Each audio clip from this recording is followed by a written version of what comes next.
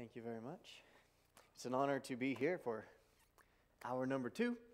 If you weren't here for the Sunday school hour, I'll just give a brief introduction of myself. My name is Nathan White.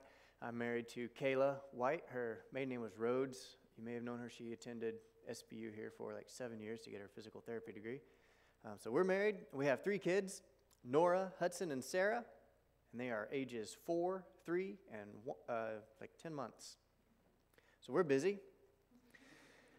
Kayla and I met at SBU, and she studied physical therapy. I studied church music, and while leading music at a church in Springfield, a missionary pilot came to our church to raise financial support, and through his speaking and testimony, God called me to missionary aviation.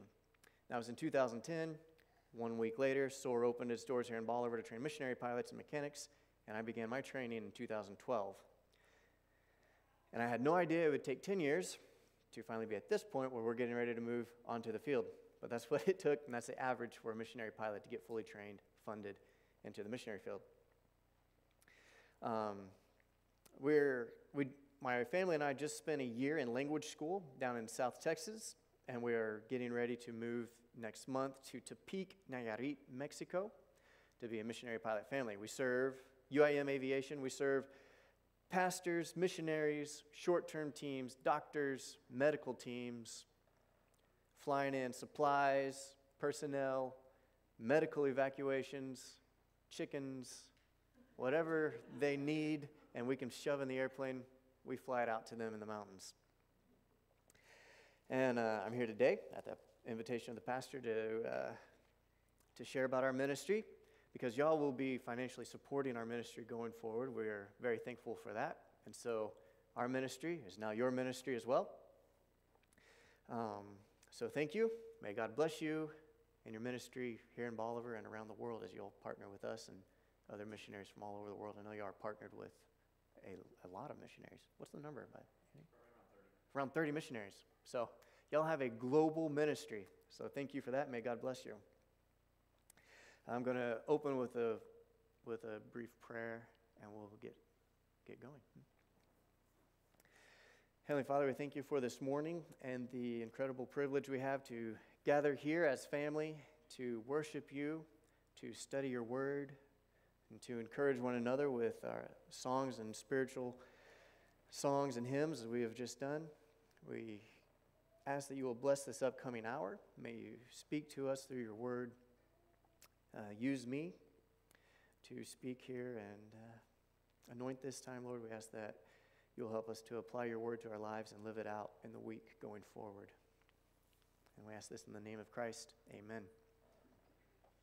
Okay, so 2022 has begun. If you didn't know, that's the year we're in already, 2022. Have you made your resolutions this year? How many of you are like anti-resolution? Like resolutions are bad things. All right. I'm here to preach to that group today. No, just kidding. I personally think it's good to have resolutions, or goals, something like that. But what if you're the resolution or goal-making type, what determines the resolutions you make, the goals you make? Is there an overarching, like a meta goal, a direction that the rest of your goals point toward? I think if you go throughout life without goals, you just kind of wander around aimlessly. Even if you don't make a formal goal, we all have goals, right? If you don't, you just kind of wander through life aimlessly. And if you don't have a meta goal that you're shooting towards with your whole life, then you may not be wandering around aimlessly, but you may be darting in one direction for 1 year and then make a different set of resolutions and dart in the next direction the next year, or however often you're making goals and resolutions. So it's important to have an idea where we're going with our life. I'm going to read from Philippians chapter 3, 12 through 14. Paul's writing, speaking. Philippians chapter 3, verses 12 through 14. Not that I have already obtained it, or have already become perfect, but I press on so that I may lay hold of that which also I was laid hold of by Christ Jesus. Brethren, I do not regard myself as having laid hold of it yet, but one thing I do, forgetting what lies behind, reaching forward to what lies ahead, I press on towards the goal for the prize of the upward call of God in Christ Jesus. So Paul has a goal he's pressing towards, that upward call of Christ Jesus. His whole life is centered around that direction, going in that way. We as Christians have a direction or a target for our lives as well. We might call this target our calling, the call of God on our lives. So, usually when we speak about calling, sometimes, especially like in youth group, this is a very popular theme in youth group, right? It can seem like this big, mysterious thing. What is the call of God? The call of God. And what's God's will for my life? I just want a definition for the call of God. I think it's very simple. It kind of takes the mystery out of it. Work assigned to you by God. That's the call of God. Feel free to negate anything I say you don't agree with. I don't know. I see you agree, so that's a good one, but y'all watch him. If he starts going, that's okay. Work assigned to you by God. So what is the work that God has called you to? I want to look at a few ways to think about calling that might be a little different for you. They were a little different for me. This is all just kind of things that God has shown me, some in the past, and one thing very recently that I'm going to start with. But I just want to look at calling, a couple of angles of calling. I'm going to start with, like I said, the one that's most recently been revealed to me by, what God has taught me during my time in language school. I'll start with a little bit of audience participation, though. We already had a Q&A time, so you're warmed up for that. So think for just a moment about your calling. What's your calling? And then I'm going to ask for volunteers to tell me what your calling is. Do we have any volunteers to tell me what's your calling? What's God's call on your life? Now I'm going to start, pointing. I can't name names necessarily, but anybody got a call for your life? Okay. Wife, mom, teacher, pastor, crafter. Crafter. Okay. Wife, mom, teacher, crafter. So there's a hand over here. There it is. Serve others. Okay. Very good. Thank you. Now, what is the call for your family? What is the call for your church?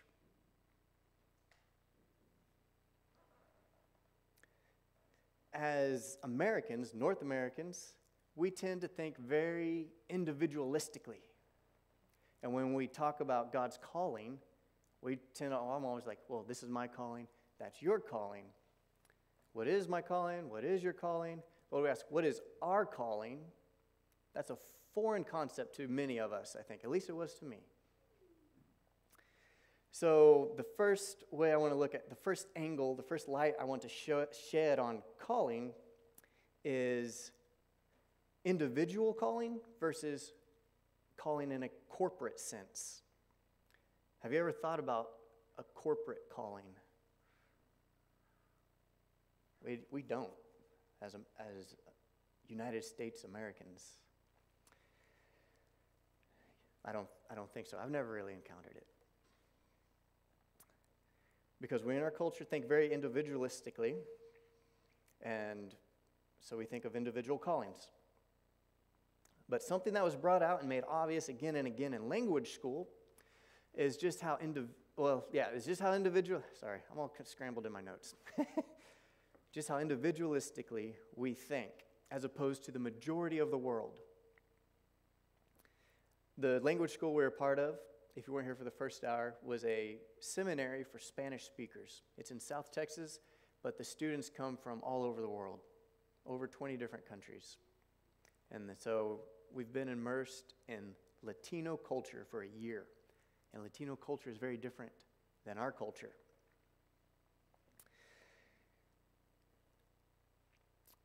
And the difference comes out in all kinds of ways. It changes just about everything in day-to-day life. The big thing for them is they're a group culture. They're a communal culture. And before I got to language school, tell them, okay, us United States Americans, we're a cold culture. They're a warm culture. We're an individual culture. They're a communal culture. And that's something like, oh yeah, I understand that. But I didn't understand that. So you start butting heads every day, rubbing against that culture and realizing just how different and upside down it can feel. For an example, one day at language school, we got a message sent to us from our director. He needed help moving a desk. They were changing offices. They'd built a new building, and they were moving a desk from second story in this building, down the stairs, across the street, up the stairs to the second story in this building. And only 2 people could show up to help, myself and a guy named Matt. So we show up to move this desk, and it's a big, old, wooden desk, heavy, and it's filled with books and papers and files and stuff. So Ariel's there, our director, and Matt and I. So we take everything out of the drawers, and then we take the drawers out of the desk, right? That's how we do it. Make it light. We're going to move this thing. And then we went and got a hand truck, and we put this thing on the hand truck, and we bumped it down the steps and across the street and up. But while we're moving things out of the desk, Ariel says, oh, wow, the American way. We're like, what do you mean the American way? He said, I just watched 5 Latinos spend about an hour doing this same thing, but they didn't empty the desk. So they had 5 guys up in there, and they're picking up this desk and moving a little bit and setting it down and picking it up, down the stairs, across the street, up the stairs, into the office. He said, and we did it in 20 minutes, just the 2 of us in a hand truck. So that's the difference. And we think, oh, well, now they see how it's done. They'll do it like this next time. No. Because to them, it's not what you're doing or how you're doing it. It's who you're doing it with. And they look at us like, oh, only 2 people showed up. Those poor guys. They have to do it almost alone. That's the difference. It's very different way of thinking, upside down and backwards to us. But it's not a right versus wrong. It's just different. And it brings out something very special in the church body that I think we miss. They have a sense of community, of belonging, and they have a sense of their goals are communal. Their calling is within community. And if you think about it, the culture in which the Bible was written and the culture that the Bible was written to was that same way. We are farther removed from the biblical context than they are because their culture is much more similar to the biblical culture. And so when I started to wrap my mind around this community versus individualistic thing day in and day out, and it becomes part of my life and not just something I'd heard in intercultural studies textbooks, and then you read the Bible and some things start popping out quite a lot differently. What's the first word of the Lord's Prayer? Our. Not my Father in heaven, our Father in heaven. I was like, wow. That's strange. I don't know what point to, but when I read that, I was like, our Father in heaven. Like, this is a corporate thing. Most of the books in the New Testament are written to groups. You have some letters like Timothy, Titus, Philemon, but the majority of them are written to the church at such and such city, to the Galatians, to the Romans, to the Hebrews. They're written to groups. And now when I read those books, I have always tended to apply it like it's written to me. And so when a preacher's preaching out of Ephesians, this is what I did. I think this is what a lot of American citizens do.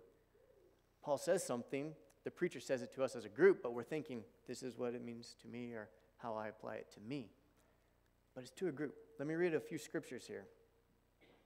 Ephesians chapter 4, verses 1 through 6. As a prisoner of the Lord, then, I urge you to live a life worthy of the calling you have received. What's that? Who's that sound like it's addressed to? Or how many people does that sound like it's addressed to? I've always looked at that as like, As a prisoner of the Lord, then, I urge you, one person, to live one life worthy of the calling you have received. But what comes next? Be completely humble and gentle. Be patient, bearing with one another in love. Paul's addressing a group. Make every effort to keep the unity of the Spirit through the bond of peace.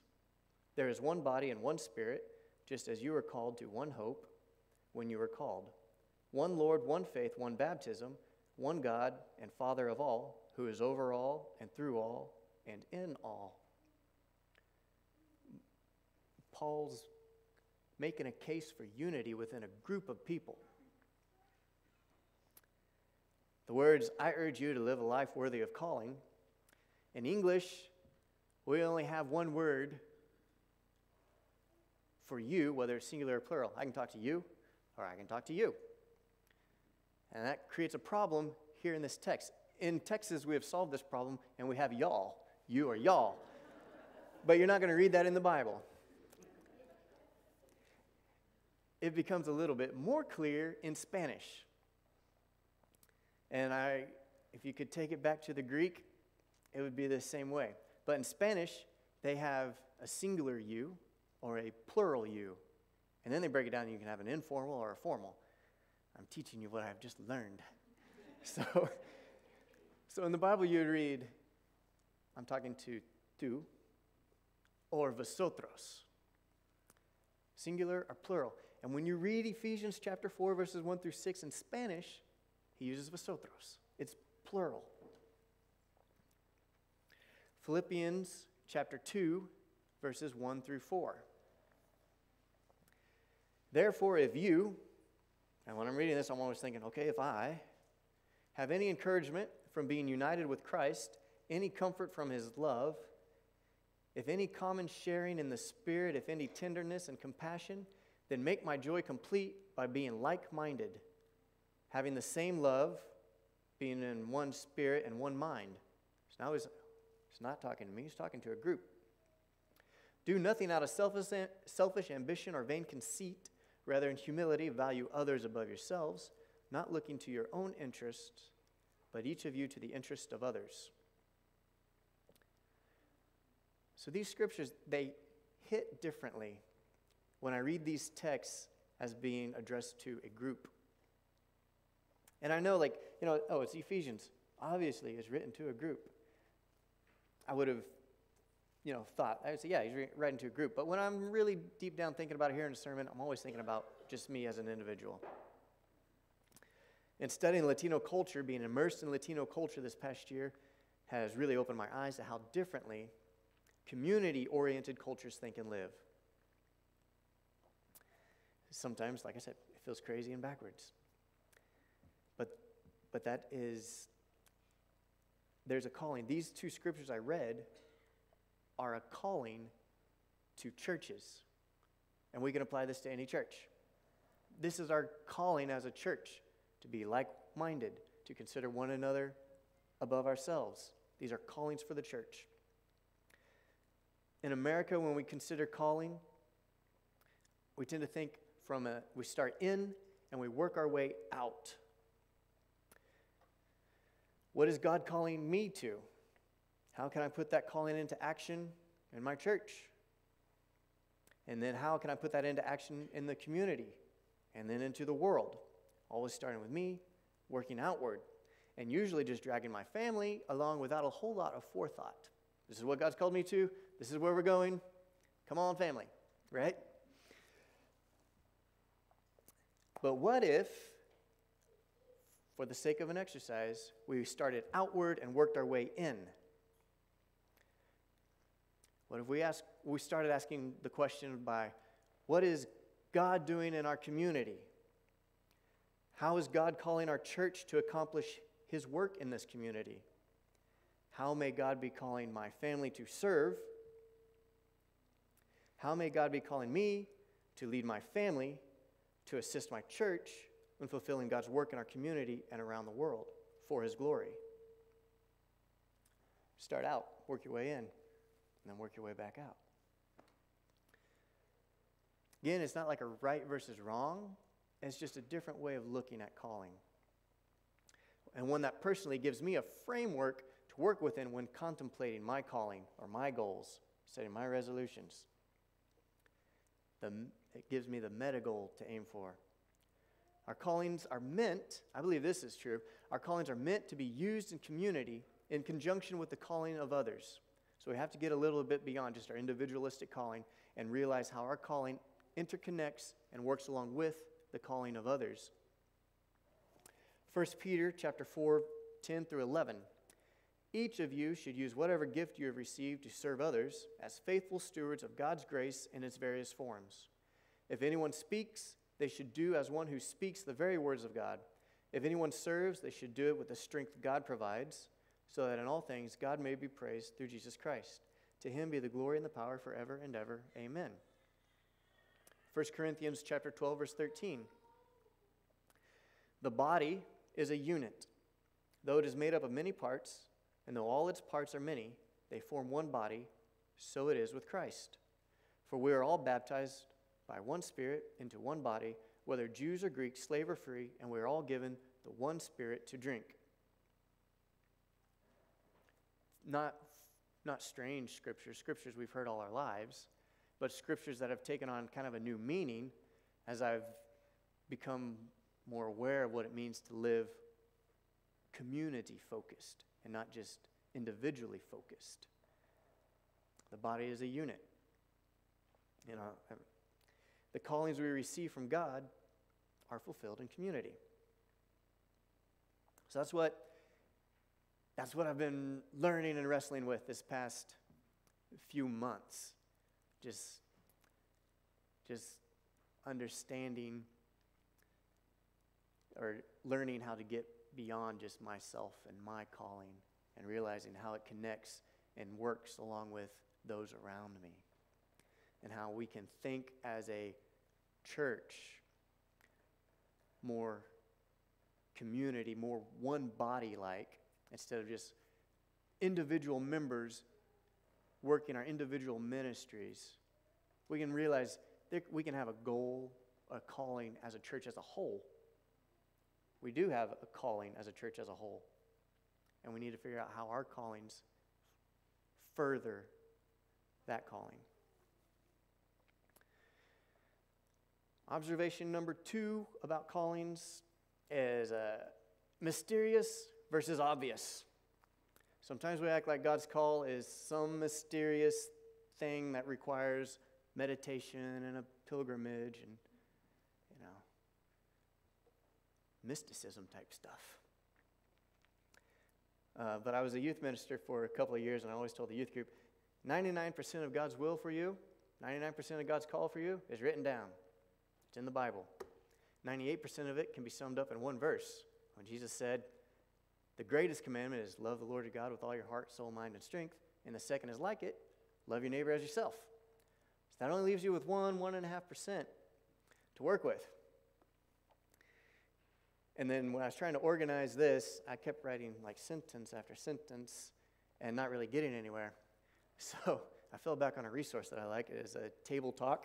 I don't know if you've ever heard of Table Talk. It's a magazine put out by Ligonier Ministries, R.C. Sproul's ministry. So here's a couple of categories that Table Talk organized the written down part, the 99% part. 2 categories of callings. They fall within the story of creation and the story of redemption. Within the story of creation, we are all called to exercise dominion over the earth. We are called, for the most part, to marriage and procreation. We are called to holiness, and we are called to organize society and obey authority. And all of those callings are found within the first few chapters of Genesis. And then in the story of redemption, we are all called to repent and believe. We are called to sanctification, and then we are called to work out our vocation in light of our redemption. So the call of God, most of it is written down. It's not a big mysterious thing that requires a pilgrimage. Observation number 3 is deal with vocation. Usually when we talk about the call of God, we kind of set up a false secular versus sacred juxtaposition. right? Talk about calling. There is no secular and sacred distinction. It's a mistake the reformers tried to rescue us from in the 1500s, but still lingers around. I'm talking about God calling me to missions. You may not talk about God calling you to be a CPA. That's not how we usually frame that conversation. But it's how we can frame it. There was a stockbroker who was very good at what he did, made a lot of money, and then he became a Christian, and he wanted to serve God. So he became a missionary and went to South America and was down there for a couple of years and was looking around and thinking, I'm a really poor missionary. Like, I'm not very good at this. There are other missionaries around who are really good at it, but they don't have any money. So fortunately, he freed himself from this sacred secular dichotomy, and he went back to stockbroking. Made a lot of money, started funding the missionaries. That was God's call in his life.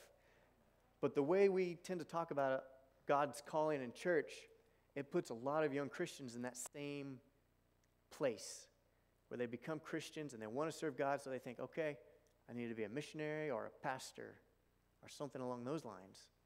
But that's not necessarily what they're called to. And it's not any more or less holy to be called to one or the other. All callings have transcendent meaning because human callings spring from our status as God's image bearers.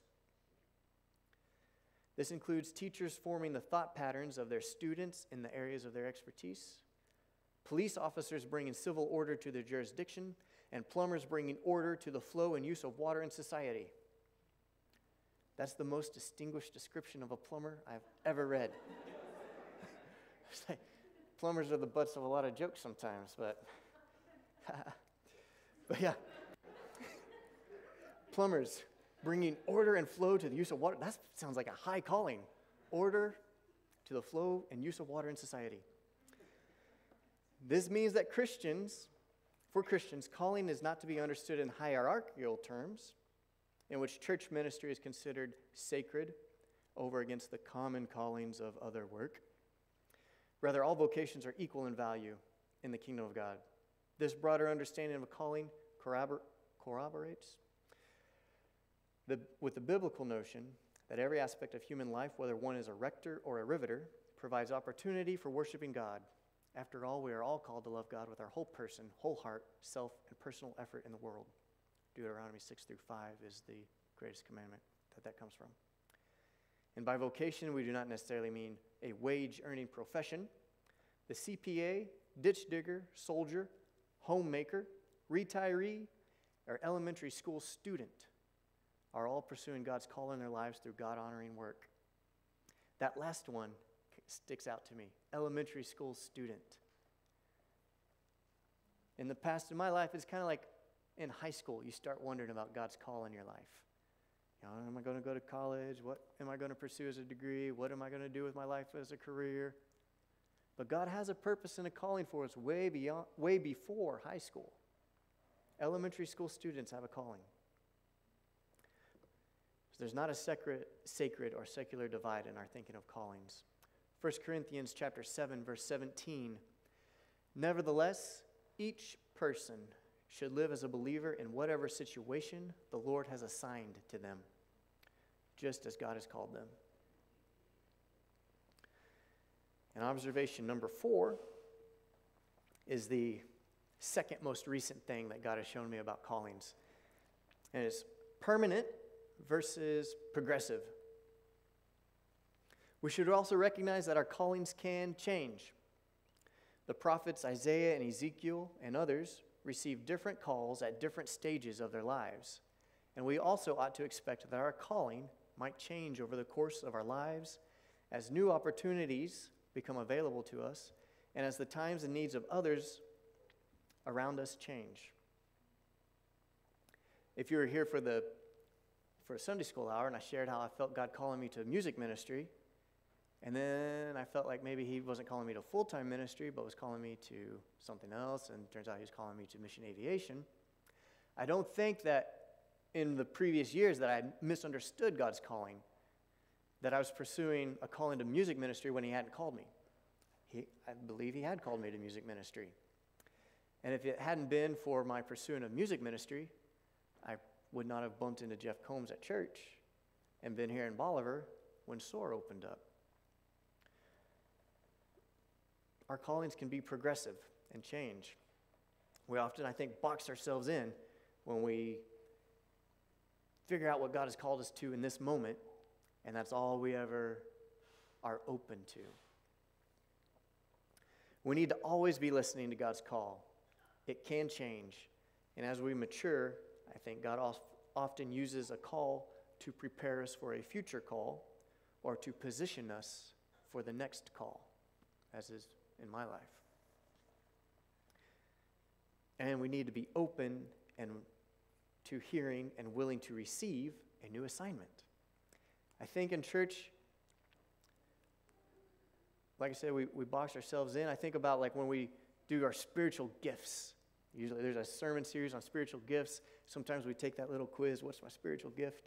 And we think, okay, my spiritual gift is leadership. And the one I am least likely to be involved in is mercy. So now I'm a strong leader. You need help? I'm sorry, mercy is not my spiritual gift. And we've boxed ourselves in. That's not how it works, you know? And the same with our calling.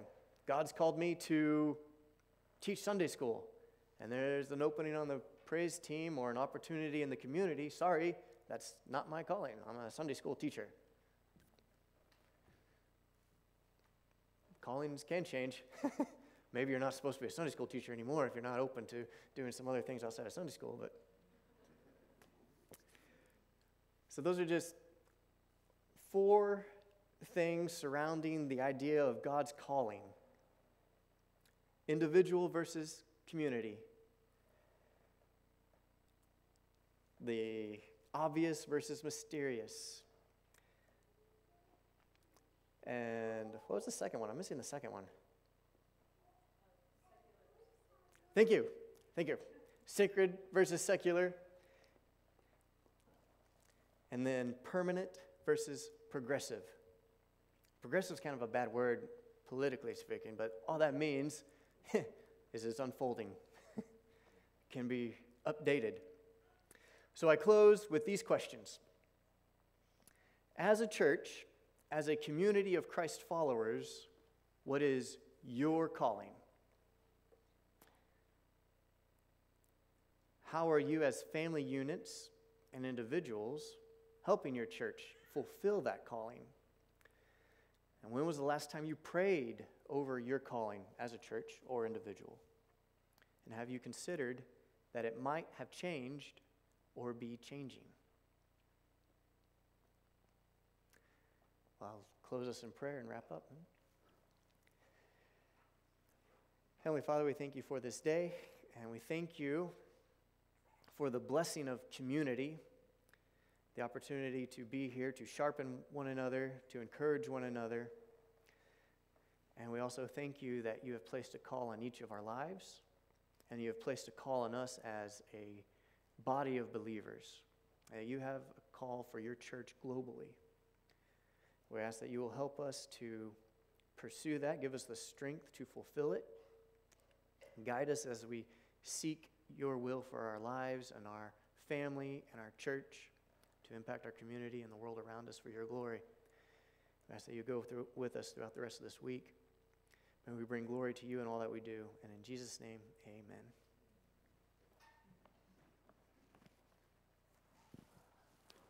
All right, as Nathan started getting into our message this morning, I'm like, wow.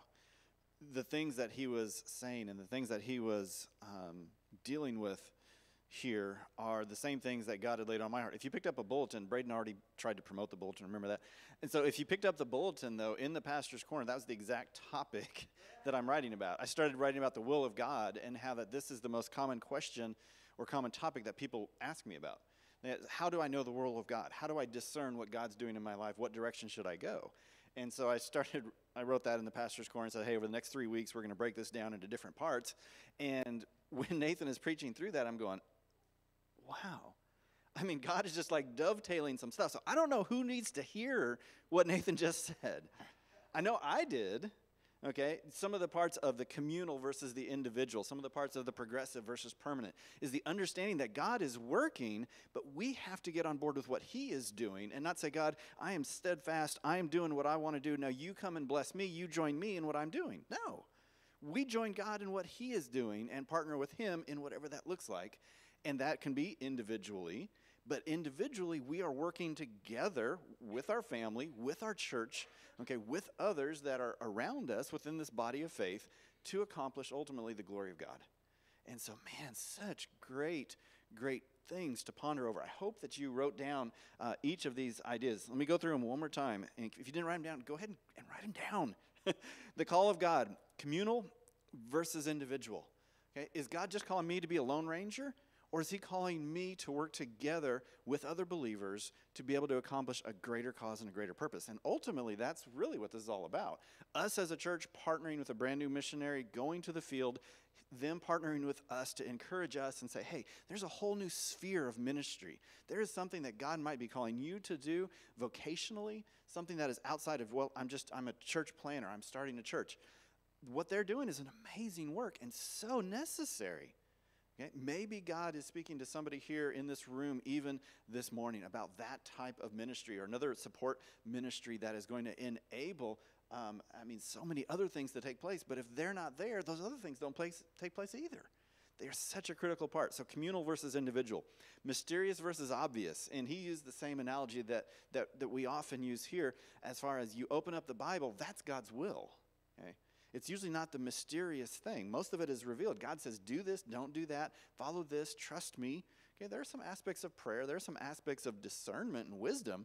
Okay, but most of it's already revealed. It's obvious to us. The sacred versus the secular. Okay, everything that we do is to glorify God. Okay, in the workplace, whatever it is that we're doing, wherever it is that we find ourselves in life, that is to honor and glorify the Lord Jesus Christ. Whether we would consider that a secular vocation or whether we would consider it, quote unquote, sacred as a pastor, as a music leader, as a teacher, whatever, in that kind of sense. And then the permanent versus progressive. Am I set that this is the only thing that God could ever do, okay, in my life? I hope that we don't get there. I know that I have that kind of mentality at times, that I get kind of grounded, that this is what God's going to have me to do, and I'm just going to plow forward even when I feel God saying, hey, go this way or go that way, because I'm a determined person in that sense. I'm goal-oriented, and if it deviates from that goal, I'm suspicious. God, what are you doing? I don't understand. And so I'm afraid of that at times. But we have to follow what God's doing. Okay, as a church, as individuals, as family, as we work together. And through this, as we wrestle with the call of God, guys, I hope that you're encouraging one another. I hope that you are investing in community, okay, as a church, and that we are following what God is doing as a whole, as a body, going forward. And as we start 2022, I can't think of a better way to really get our minds thinking about what is the communal call of God in our church. How can we best honor, glorify the Lord Jesus Christ? How can we serve him to a better extent in right here in Bolivar and then around the world? So, man, what a great challenge. Let me encourage you guys again to get around, talk to Nathan after the services. He'll be back either in the back there or there in the foyer. So get around, grab one of those prayer cards, and actually pray for him, all right? Do you have an email address or anything on there? Okay, so you got an email address. Drop him an email. Let him know from time to time that you're thinking about them as they're flying in and out of all sorts of different places. Those runways, how long are the runways in the mountains?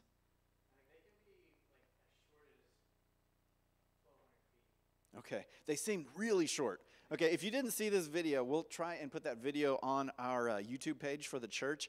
I mean, you see these airplanes taking off, and the next thing you see is just rocks and mountains all around them. It's like, that's amazing. So be praying for them as they're doing this type of work and ministry. And I'm just excited to see what the Lord's going to do, to be able to get their prayer letters and to see people that are coming to Christ, to see tribal people that are reaching their own people and ministering, and how they're able to come alongside and just fulfill their calling, so that ultimately we all can fulfill our callings to glorify the Lord. Guys, thank you so much for being here with us today. We got information on the back tables, some things for you to take with you. If you're not involved in a life group, we were wanting to try and promote those and continue to grow those this year. And so talk to me, talk to Braden if you would be interested in joining a life group and are not yet part of one. That's another part of the communal aspect. And so a lot of different things that we encourage you to look into. And we'll go ahead and dismiss this morning. Let me go ahead and close this in prayer, and then we will see you all next Sunday morning. Our Heavenly Father, we are thankful to be able to gather and to worship here in this place. We're thankful, God, that you have called us together to bring honor and glory to the name of your Son, Jesus. And Lord, we are thankful, God, that we can be a part of what's happening both locally as well as around the world. Lord, I'm thankful for Nathan and for Kayla, for their family. God, I am thankful for the calling that you have placed upon their lives. And Lord, just thankful, Lord, that we can be privileged to be able to partner with them, and excited to see, Lord, what you're going to do through them. God, we thank you for your church. Lord, we thank you for this body of believers, and Lord, their passion, their desire to do more for missions, to do more to reach people here and around the world. And Lord, I just pray that you would fan that flame, fan that passion to be able to help us to see, God, even more clearly the next step that you would have us to do together. Lord, we pray these things in Jesus Christ's name. Amen.